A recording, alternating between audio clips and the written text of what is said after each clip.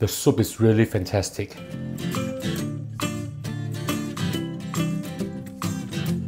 Hi and welcome to Spice and Pans. Today we'll be cooking Tonjiru, or Japanese style ABC soup that you can cook in under 30 minutes. So let's start cooking.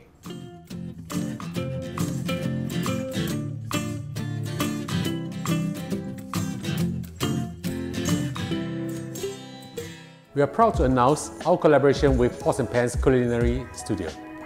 Our local Chinese delight course features 10 of our dearest recipes for you to learn hands-on at Pots and Pans Culinary Studio. The experienced trainers here at Pots and Pans are prepped and ready to share with you the offline experience of our dishes. Join us in our exclusive local Chinese delight culinary course. Sign up with the link below or scan our QR code. See you there.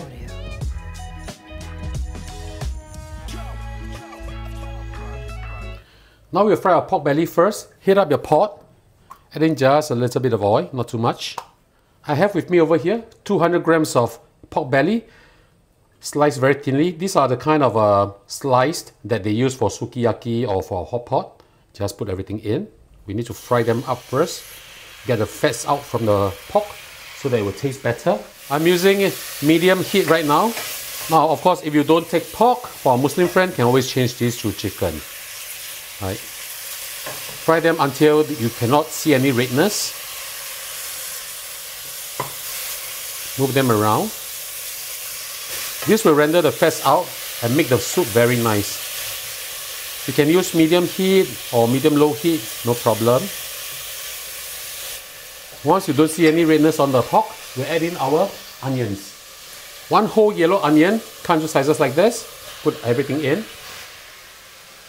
You just need to soften the onions a little bit to bring out the fragrance. You just move them around so that the onion will get contact with the pork too. This dish is extremely easy to put together. You just need to know when to add in what, and it's extremely delicious. Right, as you can see, the onions are getting very shiny right now. All these are from the fats rendered from the pork belly. This dish is going to be so good. Once you can start to smell the beautiful fragrance from the onions, we'll add in our vegetables. We'll add in 100 grams of carrots, sliced thinly like this. Not too thick because carrots needs a little bit more time to cook properly, and we are not cooking the soup for too long. 200 grams of radish or daikon, cut slightly thicker because this gets soft pretty fast. Put everything in first. Mix everything up well again. Just want the daikon and the carrots to have contact with the fats rendered from the pork belly. Just a short while will do. Okay, now we'll add in water. We'll add in 2 liters of water.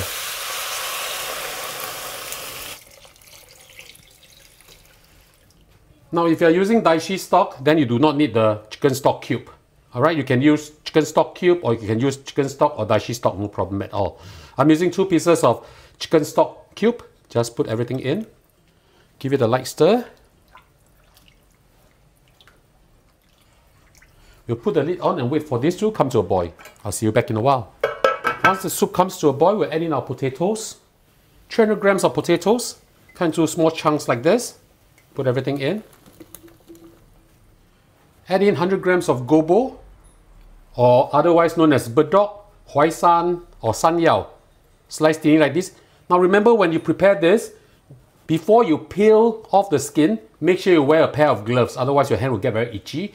To get rid of the harshness in taste, please soak them in water too. Alright, just put everything in. Now we'll put the lid on, turn the heat down to low, and we'll let this slowly stew for 20 minutes. I'll see you back in a while. We've been cooking the soup for 20 minutes. Wow, smells beautiful. Now we need to mix in the miso. I'm using white miso over here, 120 grams. Add in a little bit of soup first to the miso so that it's easier for you to mix it up. Just a little bit will be fine.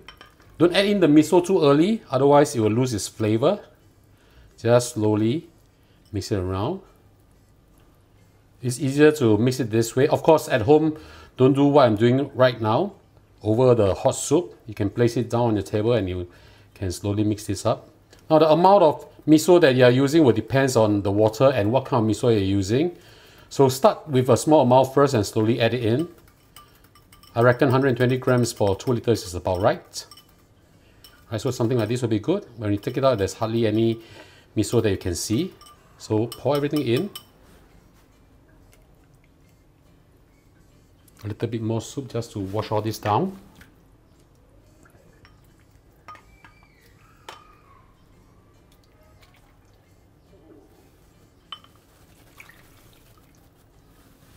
Now we'll turn the heat up to medium and let this come to a boil first. Give it a light stir. Now while waiting for this to come to a boil again, we'll just give this a little taste.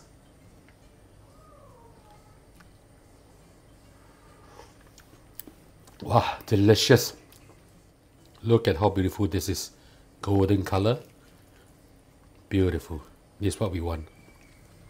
Now of course, you can serve the spring onion separately when you're serving individual portion, but just to show you how it looks like with the spring onion.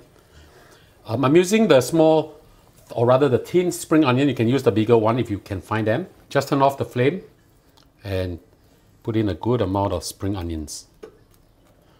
And ladies and gentlemen, it's time for lunch.